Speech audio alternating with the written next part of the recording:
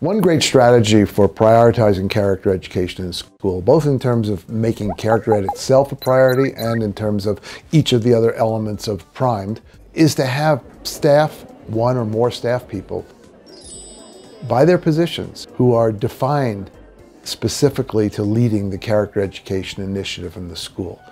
But their job is to coordinate, it's quality control to make sure it's being done well. They're held accountable for making sure that all the pieces are in place, it's being implemented effectively, people are getting the professional development they need to be able to do it, that there's coordination of the different elements. A good example of that is Colegio Los Nogales here in Bogota. In that school, they created such a position, and it's currently staffed by Maria Mercedes Casas. It is her job to be the coordinator and director of the character education element in that school.